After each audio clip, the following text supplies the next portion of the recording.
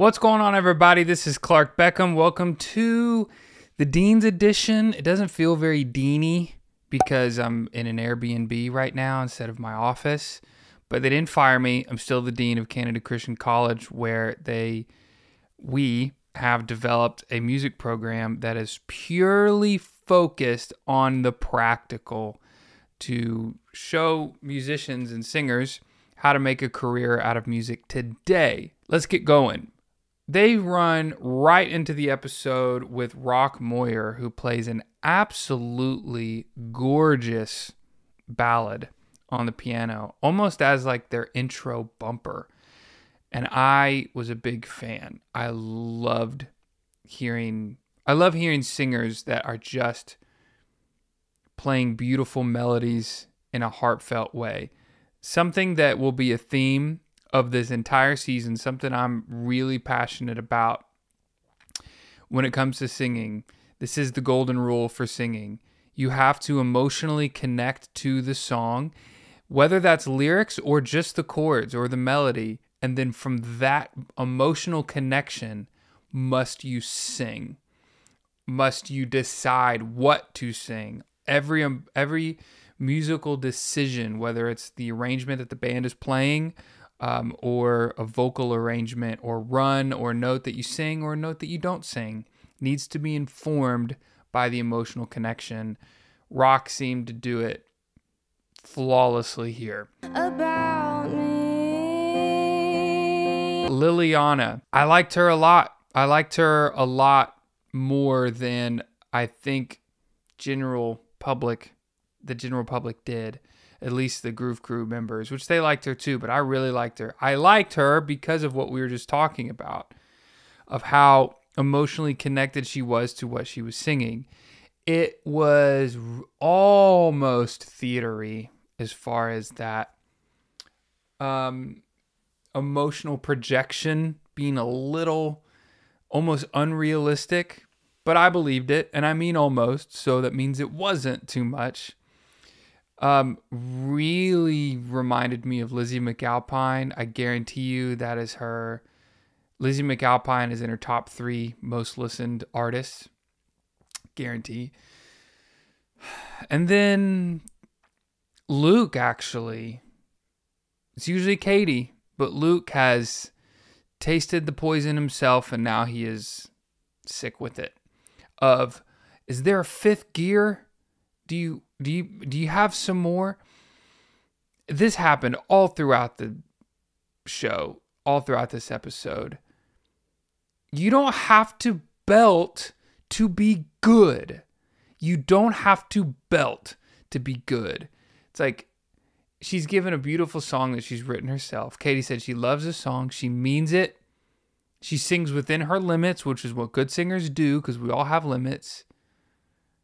And then he goes, yeah, but can you just belt?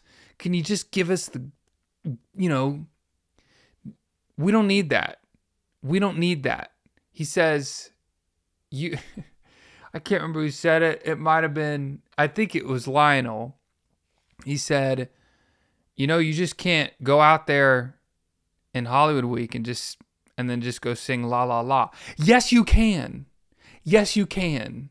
If that's what you do, that's exactly what you should do. If you go and sing La La La and you sing La La La better than most people can sing La La La, then you should sing La La La.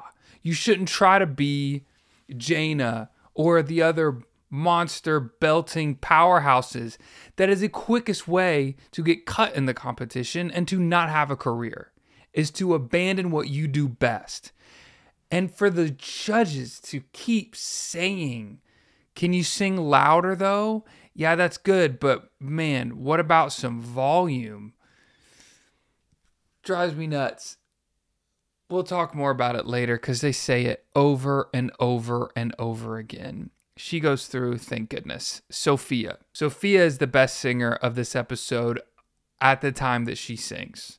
Really loved her voice, beautiful cry, great control, really impressive for her range. She comes in with a bunch of 15 and 16-year-old singer montage contestants. And a lot of singers, when they're young, you can hear their youth in their voice. You can hear where they need to advance or where they need to mature. Not the case for Sophia. She sounds very mature in her voice, and I feel like we're getting the richness of the gift that God has given her and the fullness thereof when she sings right now. Brant McCullough, good old country beau. The B string on his guitar is flat, and it's kind of bothered me. Maybe I'm the only one. You have to tune the guitar after you put the capo on when you have a capo. Capo is that little clamp you see on the guitar neck, and it makes you, or allows you to play a key that you're comfortable with, but higher, because you clamp it up higher, and then it raises the pitch, but you get to play G, C, D, the chords you're comfortable with, in a higher key. Everyone that I know, I mean pros, forget or don't know that you have to put the capo on and then tune your guitar, or else, doesn't matter how perfect your guitar is in tune before the capo, it's going to be out of tune.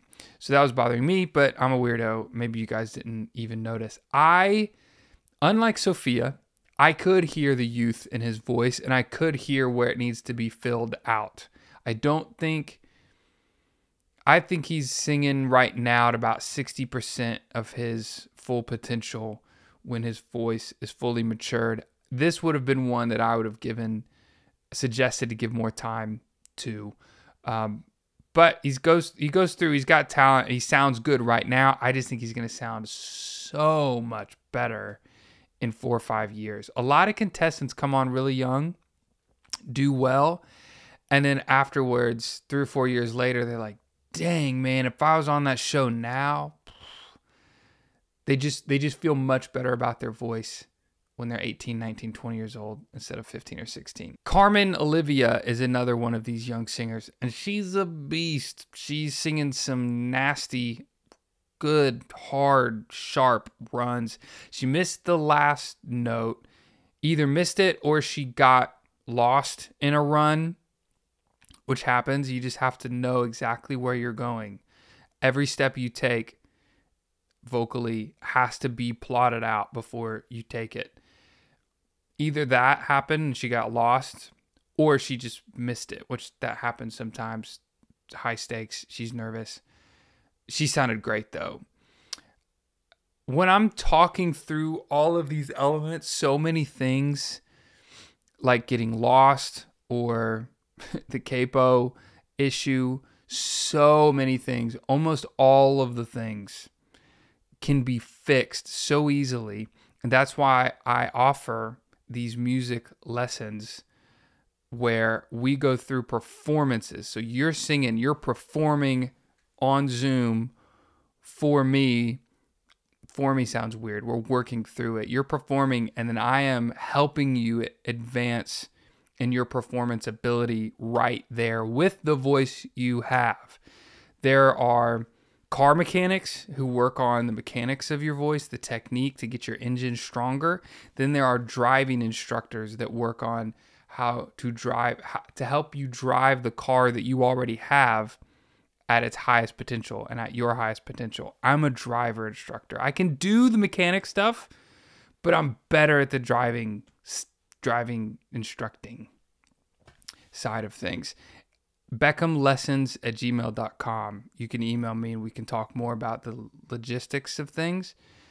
But I wish all of the contestants would have hit me up, because I know I could have helped a lot. I'd love to help you if you're interested in auditioning for American Idol or singing for any other event. We go to commercial and we come back to a good old judge shenanigan. Good old is actually too high of praise, because it's not very good, and it's just so corny and cheesy to me. Chanley liked it. A lot of the Groove Crew members on the watch party live stream liked it. So maybe it's just me being a good old Scrooge, a humbug.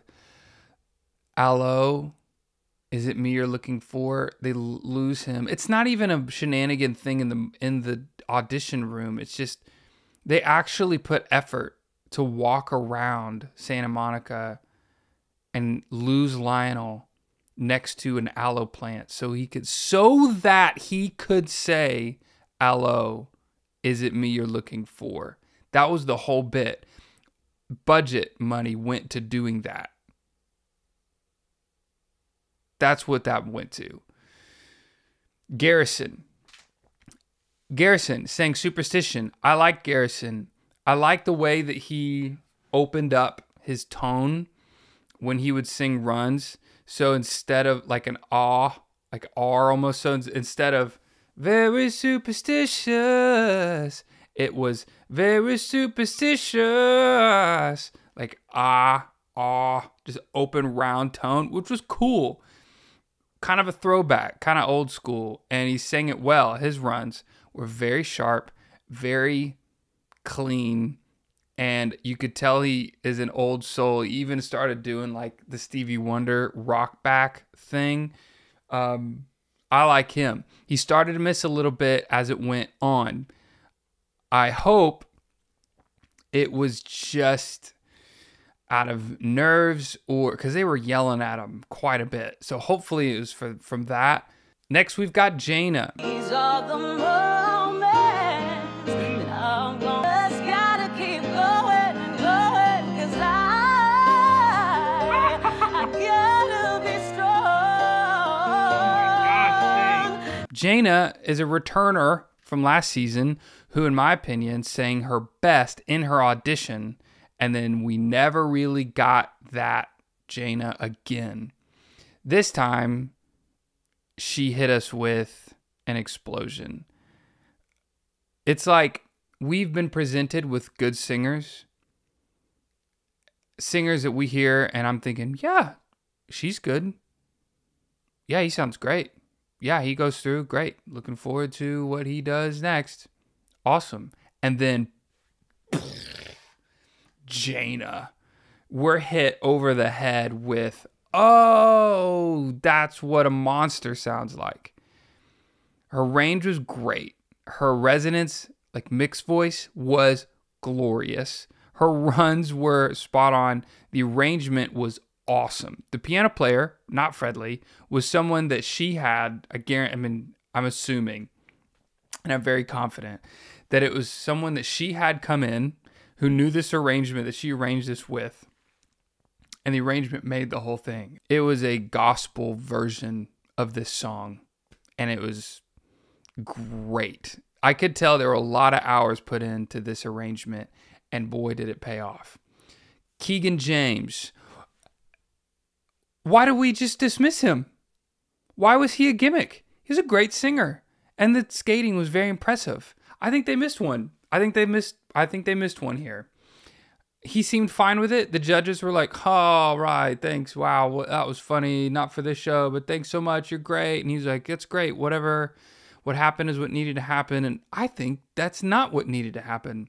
I think they missed out on a good talent. Let him keep his skates on, too. I thought he had a great voice, had a ton of power. And to skate like that while singing well, that's very impressive. Let him dance around on stage and continue to sing throughout the whole show. And I'm being serious. I'm not making a joke here or being sarcastic at all. I think they really did miss out on a great singer. Kate Gardner. Is it anywhere or time that I'm with you? Did not miss out on her. I thought she had great pitch. Great tone to follow up. When you match really good tone with really accurate pitch, that is what elicits this, like what Katie said. She was locked in right from the beginning. When you have a good song with good melody and someone who's singing it with great pitch and great tone, you're locked in. You're not thinking about anything else. You don't get bored. You don't check your watch. That's what she gives us. She's great. Tina B, a Groove Crew member in the live stream watch party, said that she sounds like Casey Musgraves, which I think is a perfect comparison. JC. Okay, JC and Mia. Take the ribbon from my head. Shake it loose and let it fall.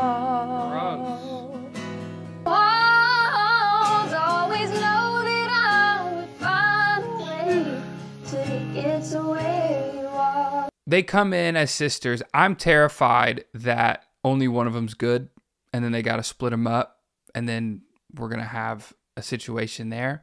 Luckily, they're both great. Here's the weird part. The judges are on another planet when they're talking about these girls. They are on another planet. I don't know if they just came back from lunch and there was some funky stuff in their food. I don't know what scenario could possibly justify the lunacy that is coming out of their mouths when they're talking about JC and Mia, saying, I don't know, it came across as timid. Katie even said it. Katie was like, angelic, wonderful, and what's another synonym of those words? Timid.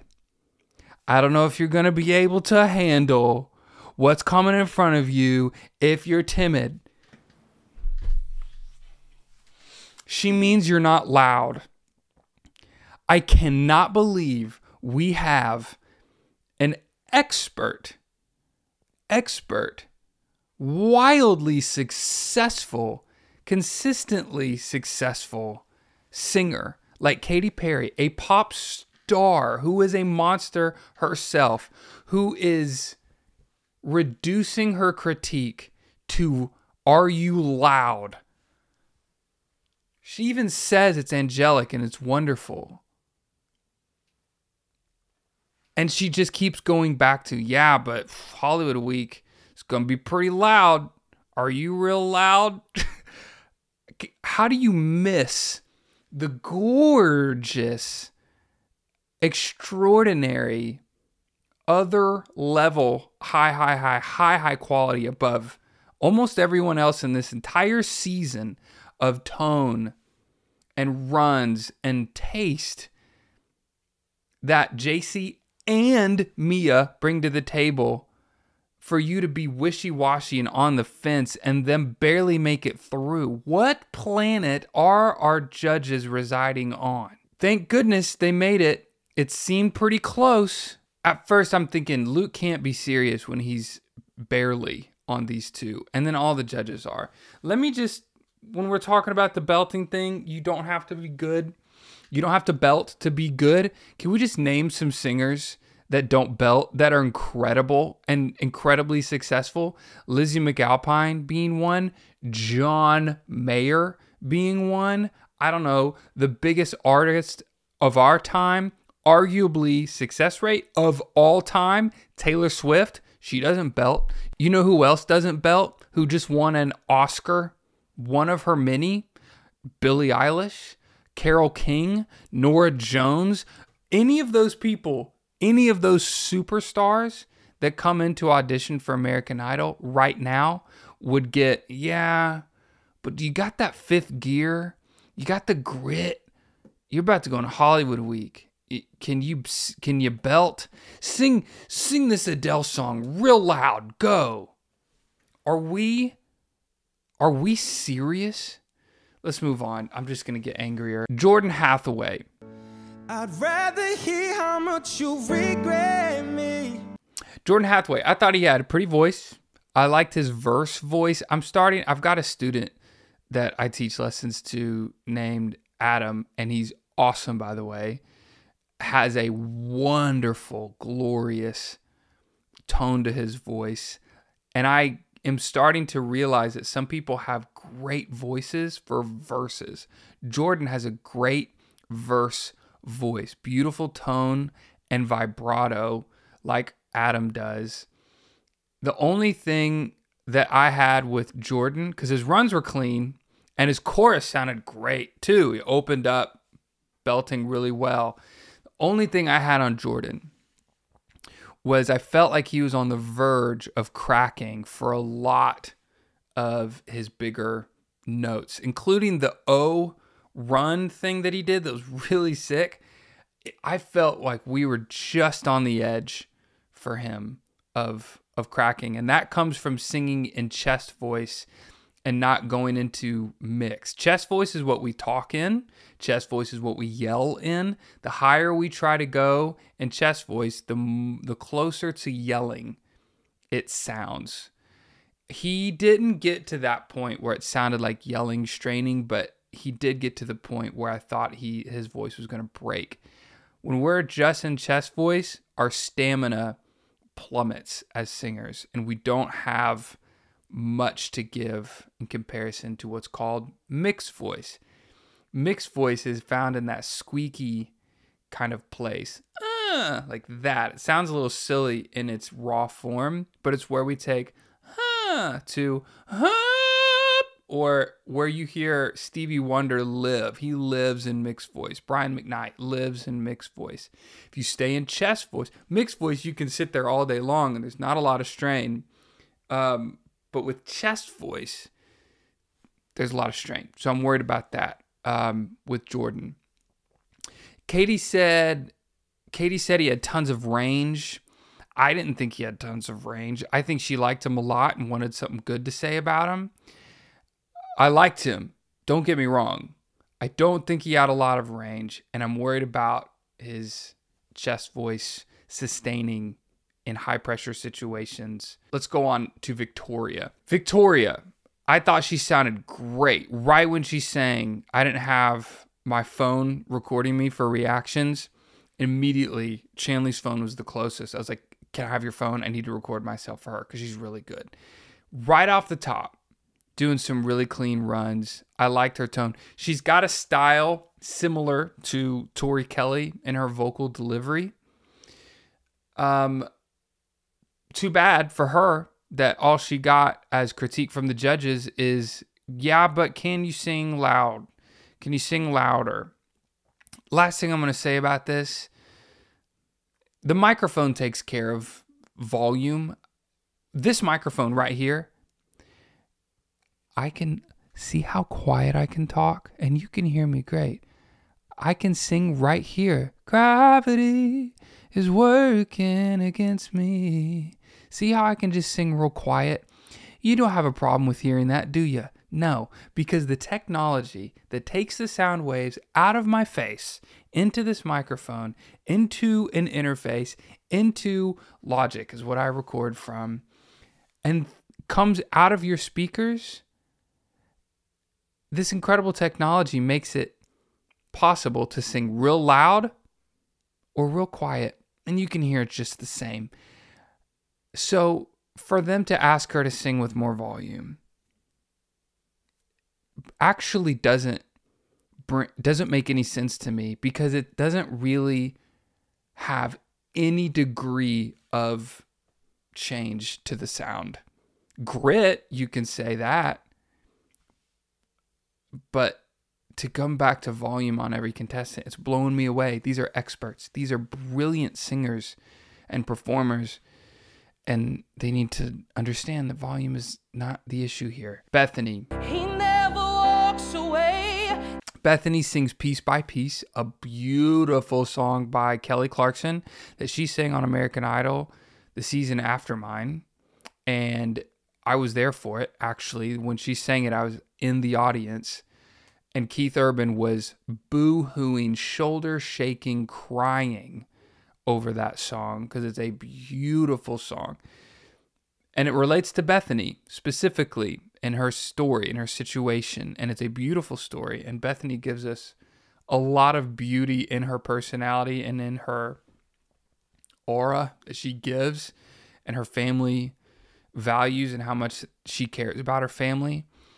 Vocally, I thought she delivered the song well. I don't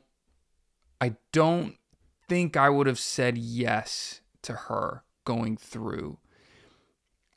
Vocally, she doesn't give me enough when it comes to making it through on American Idol. And for me, she didn't give me the voice in that audition anyway. Maybe she has it, but just judging by that audition, didn't quite cut it for me. Isaiah Case.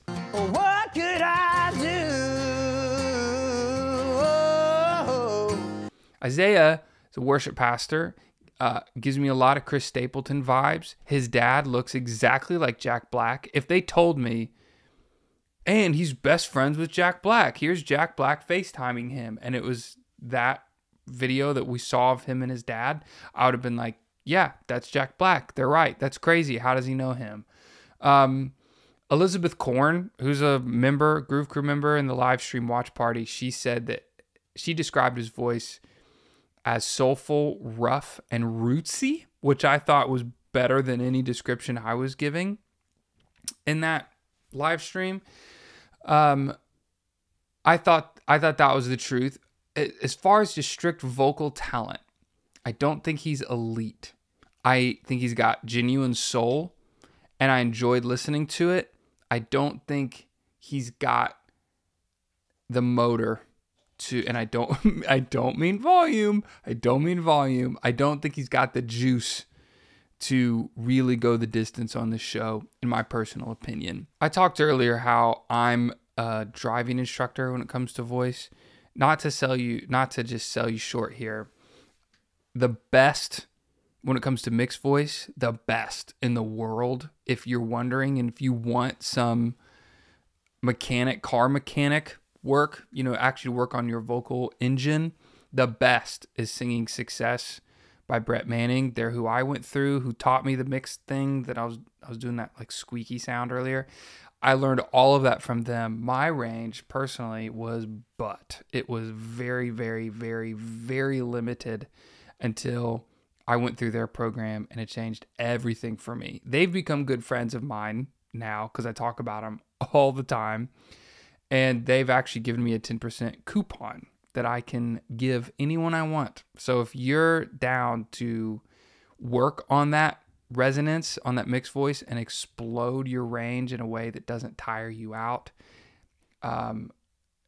you can go to Singing Success, click the link in the description, and use the code that is also in the description, and you get 10% off of anything that they offer online, which is pretty sweet. Also, if you're wondering what the heck I'm talking about when I say live stream watch party and Groove Crew members, for $5 a month, you can become a Groove Crew member. So it's a member of this channel. There's a join button underneath this video, in fact. If you're interested in becoming a Groove Crew member, why would you want to do that? Well, because you get to be a part of these live stream watch parties where I live stream myself watching American Idol with you. And then in the commercials, I unmute myself so you don't hear like two televisions going on. And then we talk through what's going on and what we think about everything. And I'm a little bit more unhinged, if I'm being honest, in those, because I know it's only my members that are listening. So if that sounds like fun to you, it's pretty cheap. It's $5 a month. I make it cheap to make sure that everyone who would want to can be a part of that. Speaking of, we've got some new members. We've got Adam Daniels, Casey Smokey, Kyle Hamaker, Joe Looney, Economic Lens, Kelby Gilmore, Dylan Pipkin, and Shadell. That's how I'm going to say your name. Shadell. I like that a lot. I'm just going to say Shadell. That's going to be my new pizzazz word. Shadell. Last contestant we have is Julia. It ain't no way Ooh. for me. Ugh. Stop trying to be someone you're not. Sing.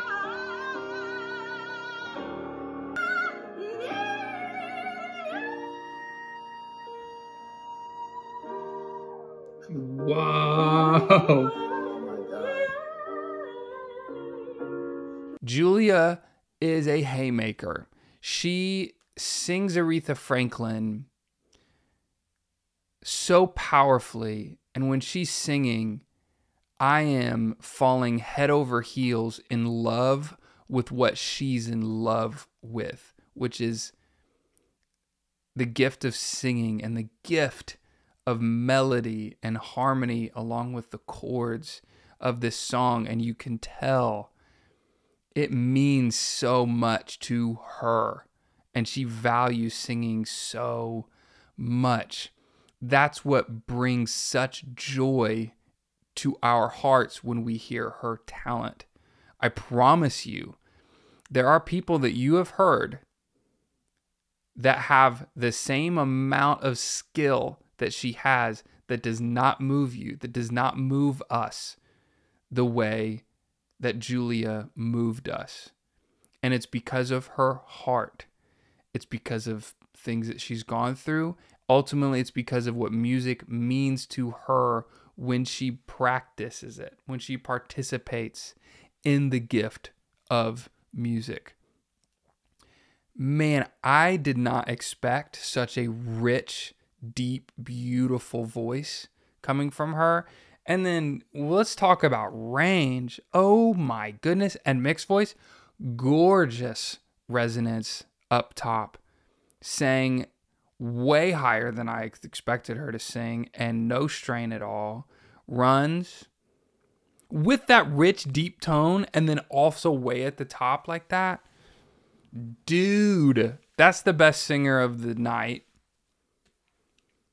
Might be the best singer. Might be the best singer of the season. Might be the best singer of the season.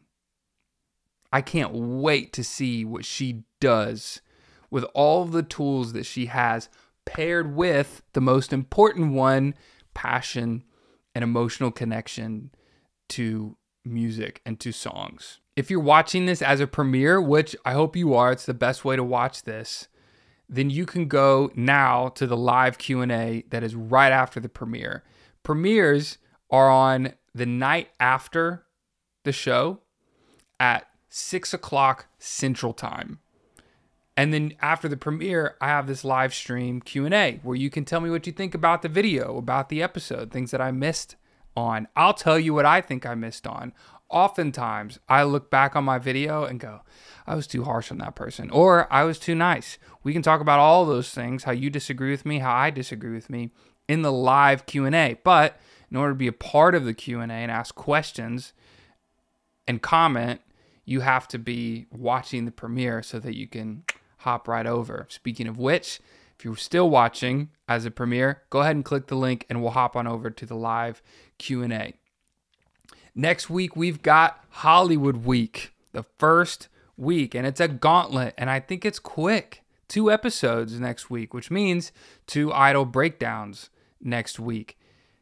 We're in it for the long haul here. Every episode, we're gonna have an idol breakdown for you. I'll see you guys next week, and I just got a feeling it's gonna be a crazy one, and I think I'm gonna be upset about things, so that'll be fun.